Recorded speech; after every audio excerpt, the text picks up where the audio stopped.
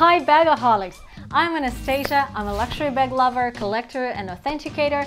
If you're interested in any of that, you can check out the link below. A lot of people asked for a video of a medium-sized Damier Ebene handbags, so here it is.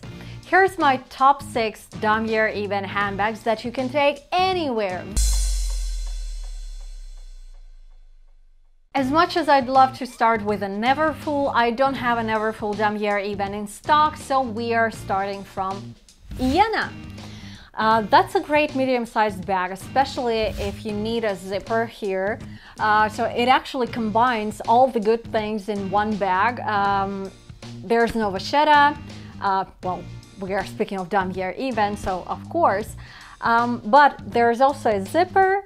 It's quite spacious. It has space for everything you need, and it has an outside pocket, and I do love that because I don't love to open the bag every time I need a phone or every time I need a mirror to check my appearance. So I do prefer bags with an outside pocket where you can put a phone easily and just use it without opening the bag. There's only one disadvantage about this bag, and I've already mentioned it in one of the previous reviews. So the canvas is not thick, it's a newer type of the canvas, so there might be some wear on corners and the canvas might be chipped off in this part. Other than that, that's a great bag, but in case you have choice between an Iena, that's an MM by the way, in case you have choice between a Iena and a Totally, was also released in Damier Ebene, I'd go for Totally. However, Iena is a great bag. It's available in stores and it doesn't cost a lot. Well, it's one of the affordable, let's say, bags from Louis Vuitton. So you can actually purchase it. I don't think there is a waiting list, and you'll enjoy it a lot. By the way, it has space for papers. Next one on the list is a Berkeley, and don't ask me why, but I love Berkeley much more than I love a Speedy, and it's probably due to its structured shape and design, and I love the way the zipper is designed, because with the Speedy, well, the opening of the bag is limited because the zipper ends here, and with the Berkeley the opening is quite nice. Plus it ensures that these parts don't get cracked. And actually, well, they can't get cracks because of the leather piece just right here. And the opening is very comfortable, much more comfortable than with the Speedy. Again, this bag is already discontinued, so you can't find it in stores. You can only buy it pre-loved, but the price, I guess it's very, very reasonable. It's about from 600 to, I guess, so 700-800 if it's in great condition. And here's another thing I love about Berkeley and about old style Damier Ebene bags. That's a combination of brown canvas and brown leather and red interior. It's beautiful. You can wear Berkeley as a handbag or as a shoulder bag if you're petite like I am. There are so many good things about this bag, so I could go on and on, but let me show you the next one, which is a Trevi PM or a Trevi GM. They're both very nice, they're very classy, very structured, and I bet that's one of the best Damier Ebene handbags ever for an office lady. So if you belong to a corporate environment, then you probably want to consider this Trevi PM. That's again a discontinued bag, so it means we have this beautiful red interior. And you can also buy it pre-loved. It's available in our store for around 1,000, a little bit lower, but it's in great condition. And actually, well, this bag looks like new, feels like new, but yes, straight to the point. That's a nice shoulder bag. You can wear it as a handbag or as a shoulder bag. I love the way the zipper is structured here, and with the way it's integrated in the whole design. Well, I love everything about this bag, and there are not that many issues with this one. You may be getting little rubs here and there, but overall the bag will look gorgeous even after you use it for years. And that's another advantage of Damier Ebene handbag, right? The wear is not that noticeable as with vachetta handbags. And here comes Sistina GM, another discontinued item in our list.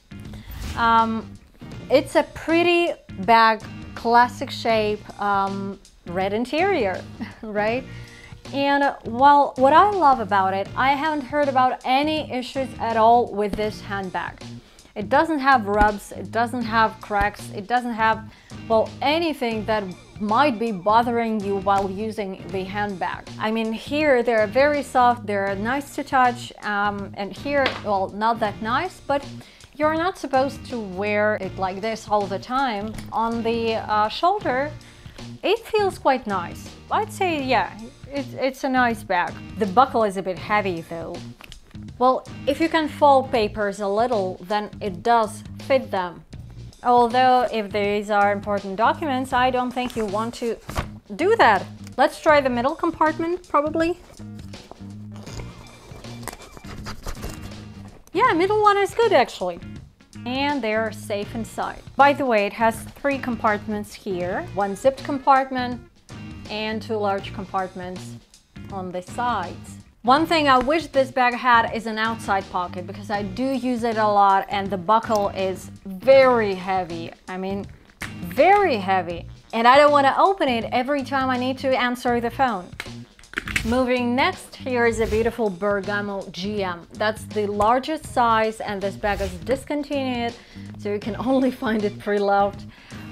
And that's probably one of my favorite handbags, and I know a lot of people are huge fan of this exact handbag because classic look, it's structured, it's beautiful, it looks great at the office, it looks great everywhere but the office, and I mean, it's very stylish. So you can use it as a handbag or as a shoulder bag. And of course it has space for everything, you might imagine, and it fits papers too. Now I have a separate video on Bergamo GM wear and tear, so check it out if you're interested in hearing more about potential issues with this exact handbag. Wonder who's my winner? Here's Ascot, and she's beautiful. That's my favorite handbag from Louis Vuitton and Damier Ebene, and one of my favorite Louis Vuitton handbags ever. I think partly it's due to its similarity to a Birkin, because it reminds us of a Birkin, right? And the size is exactly the same as Birkin 35. I have a video comparison here, you may check it out. It's even better than a Birkin, because as you know, a Birkin has this kind of flap here. So this flap would be connected to the back of the bag, right? With Ascot, you don't need to open the flap every time you need to use the bag. You just open it, because there are 2 huge compartments for anything you might need and 1 zipped compartment for your very precious belongings. Moreover, when it comes to the overall structured shape and the looks of the bag, I can't think of a handbag more stylish than an Ascot. I also love the fact that the handles are not Damier Ebene, because I think it brings a special touch to this bag, and it makes it look like Damier Ebene, but a limited edition of Damier Ebene. And as you know, I'm a limited edition girl, and I love bags that feel very special, and that one feels very special to me. If you're buying an Ascot and you're wondering like what you might be expecting from this bag, what kind of wear and tear, then I'll tell you, your main concern is keeping the shape of the bag. If the shape of the bag is great, you may just expect usual rubs on corners and some surface scratches on the hardware. The rest of the bag will look gorgeous. One more thing, the handles will darken with time, but you need to use it a lot. I mean, they won't darken within the first year of use, I guess, especially if you care about them, or you may use a twilly actually to cover the handles and to prevent them from darkening. You just go like this. I mean, but eventually they will darken because that's not Damier Ebene dark leather.